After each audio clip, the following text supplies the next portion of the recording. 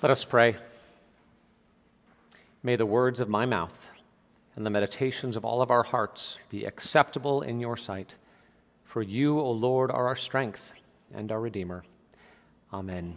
Please be seated.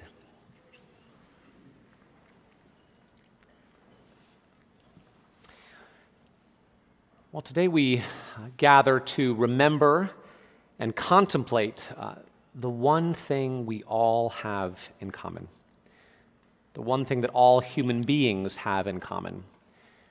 Doesn't matter who we are, or where we're from, or even what we believe.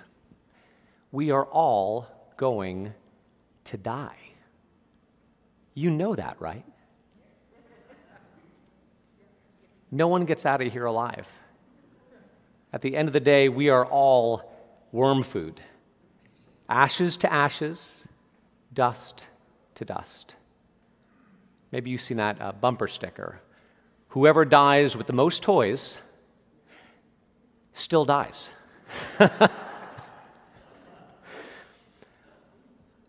And there is something sad and tragic, a bit scary about that, which is why we spend so much time avoiding death, denying death, trying to push it back, stave it off, keep it out.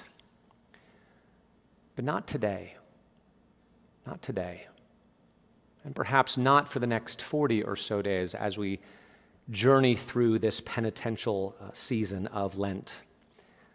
Today we give up our denial. We give up our pretensions of immortality. We stare death full in the face. And we discover, perhaps, that it's not as bad as we might fear. A good friend of mine who is a clergyman has an app on his phone called We Croak. Not We Work, We Croak. And the only thing this app does is a few times over the course of every day at random moments, it will remind him that someday he's going to die, which sounds a little depressing. And he's not a depressive type. He's a wonderful priest with an amazing wife and 3 incredible girls. You'd think that would be depressing, but actually, he said, being reminded of his mortality, of his death, has been incredibly liberating, freeing. Powerful reminder that whatever he's going through, whatever thoughts occupy his mind, whatever anxieties he may carry, it's not going to last forever. He's only human. He's only mortal. He's small. Another friend of mine who's also a priest up in New York works with an older, wonderful, wiser priest, a female priest. And sometimes my friend gets in his head a little bit, gets a little anxious, gets a little fearful. I know that never happens to any of you, but for us priestly types, sometimes we get a little anxious about our lives, about our ministry. Are things going to work out? How's it going to go? And he said when he gets in those moments and his colleague, this older, wiser priest, can tell that he's really anxious, she'll lean over, she'll say, Jake, remember, you're not that important. And he says that always just brings a wave of calm and relief over him. He's not that important. He could hold himself, his life, his fears a little bit more loosely. Or, I'm blessed with a lot of priest friends, I guess. Sarah Condon, who was here a few weeks ago to preach powerfully about her life and her experience. She told me a story once about going to her community pool in Houston. She walked in, there were tons of kids there, tons of families. All the kids were in the pool, but she noticed most of the moms weren't. They weren't even in bathing suits. They were still wearing their clothes, and she said she thought probably it was because of their anxiety about how they looked, about their bodies. And she said she wanted to have a T-shirt made up and distributed to all of them that said, you're all going to die, get in the pool.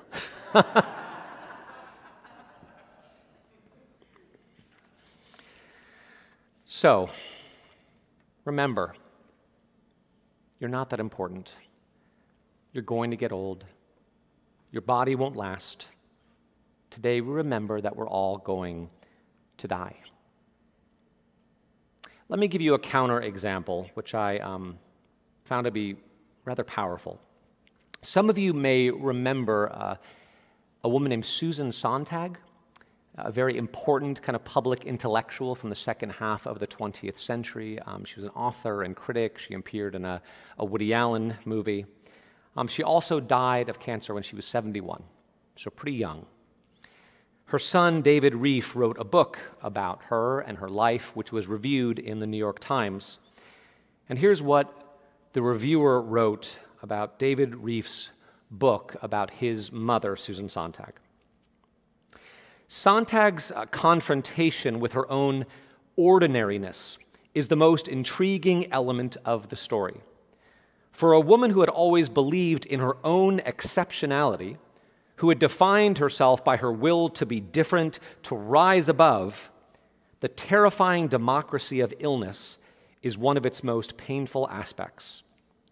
Throughout her final illness, she tells her son, "This time, for the first time in my life, I don't feel special." In the most profound and affecting passages of the book, Reef questions whether, on some level, his mother thought that she was too special to die. He investigates the line between hubris and bravery, grandiosity and vitality. Do we ever truly accept that we'll die? Is there a part of the mind, especially for someone as ambitious, as avid as Sontag, that refuses to believe in its own extinction? Quote, "Her sense that whatever she could will in life she could probably accomplish had served her so well for so long that, empirically, it would have been madness on her part not to have made it her organizing principle, her true north," he writes. That same belief in the power of her own desire, that spectacular ambition, that intellectual bravado, made it impossible to accept that fatal illness was not another circumstance she could master. On some level, she wondered if she was too important to die. One of the things I like to say about my hopes for our church, but really kind of who I feel like we are and who we're becoming, is that I would love for us to be a place that takes Jesus seriously, but not ourselves. You may have heard me say that before. And to me, this story about Susan Sontag is kind of the opposite of that, isn't it? Someone who took herself so seriously, who thought she was so important that almost tragically she couldn't accept her mortality. She couldn't accept the reality that she was going to die. And my guess is that made her death rather difficult, not just for her, but for the people she loved, the people who loved her. There was an article in 2010 in The New Yorker by a doctor named Atul Gawande. The article was called "Letting Go," the subtitle being, "What Should Medicine Do When It Can't Save You?" In this article, this doctor is wrestling with, what do you tell a patient when you've tried every treatment, you've done everything you can, and you just know they're not going to make it, that they're going to die? And he said there's really two paths that you can take. One is you just keep fighting. You just keep fighting and fighting and fighting. You refuse to even acknowledge the possibility of death because it seems like you're giving in. You're welcoming it in through the door. And a lot of people do that. They just fight until they die. And when they do, it's hard.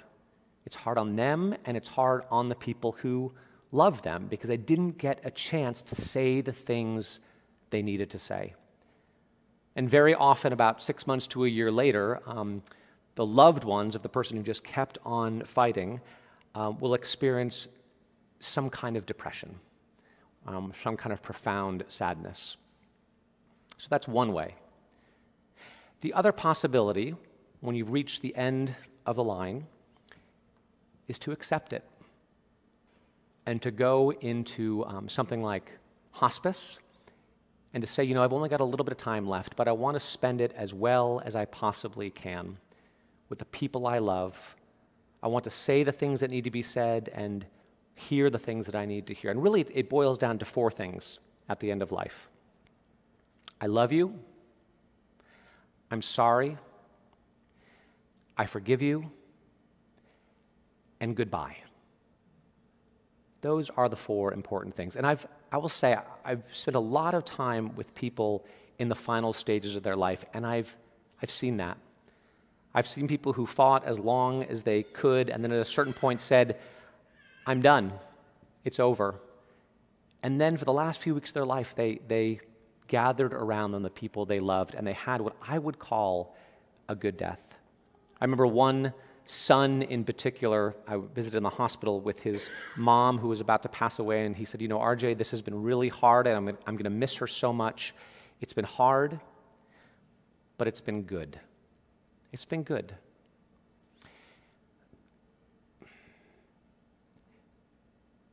think part of today, contemplating our mortality, is living holding the knowledge that we are going to die, so that we're constantly saying those things, constantly saying, I love you, I'm sorry, I forgive you. What does Jesus say? We don't know when the end will come. It'll come like a thief in the night. But if we can hold our mortality and not deny it, perhaps we can live into the fullness of what it means to be a human being. Two more things, then I'm done. There was a quote from a recent article in The Atlantic called, the article is called Return of the Pagans by David Wolpe. It's about all of our inclination to worship earthly things, people, nature, money. And here's what David Wolpe says in The Atlantic. If we don't have a God to simultaneously assure us of our centrality and our smallness, we will exaggerate both. Rabbi Simcha Bunim, a Hasidic master of the 18th and 19th centuries, used to advise his disciples to carry two pieces of paper, one in each pocket. In one pocket was the phrase, "For me the world was created." In the other pocket, "I am but dust and ashes." In the balance between the two lies the genuine status of the human being. I'm not a big one on Lenten disciplines because I find I'm not able to keep them. But if you're looking for a Lenten discipline, that might be a good one. Two pieces of paper, one in each pocket. One that says, "For me, the world was created," and the other which says, "I am but dust and ashes." That's what it means to be a human being made in the image of God. Last thing, from Paul's second letter to the church in Corinth, a reading we heard today, one of my favorite verses in all Scripture. We entreat you on behalf of Christ, be reconciled to God. For our sake he made him to be sin who knew no sin, so that in him we might become the righteousness of God. The good news of Jesus, Christianity, is that on the cross, Jesus became sin. He took on our sin so that we might become the righteousness of God. You might also say that he took on our guilt, that we might become the joy of God. He took and became our shame, that we might become the glory of God, that he took on, became our death, so that we might become the life of God. So as we enter into this Lenten season, we can stare all those things in the face. Our sin, our guilt, our shame, our death, knowing that because of what Jesus has done for us, none of that is the end of the story. There's life on the other side.